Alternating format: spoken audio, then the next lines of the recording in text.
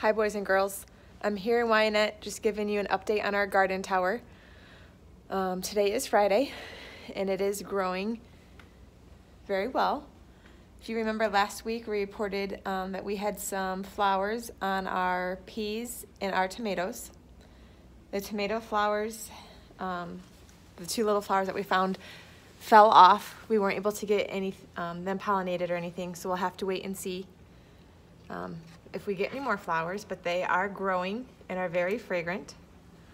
Our peas, if we can get these tomatoes out of the way, let's see if you can see our peas down here, and they still do have some flowers coming right here on the end of the plants, so we'll have to see how they do. We did notice that our lettuce here looks a little yellow, not quite as green as everything else.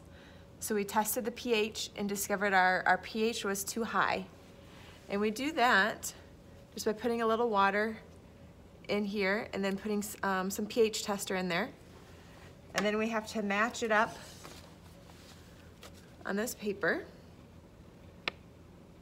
And when we compare our colors to the chart, we can see our pH is too high. We want our pH to be somewhere between 5.5 and 6.5.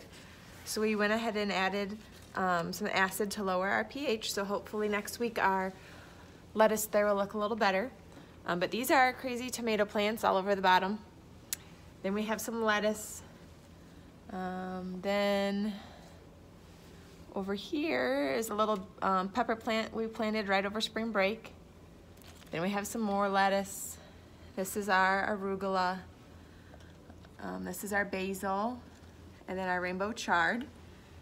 Up here, this is one of the beans that we planted. Having beans being planted at the top of our tower is probably not the best choice because they'll get heavy when they make their beans. And then just going around the tower, you can see some more growth. Here's another pepper that we planted right over spring break. Some lettuce that we harvested. You can see it's growing. Some more arugula. Some more of our rainbow chard.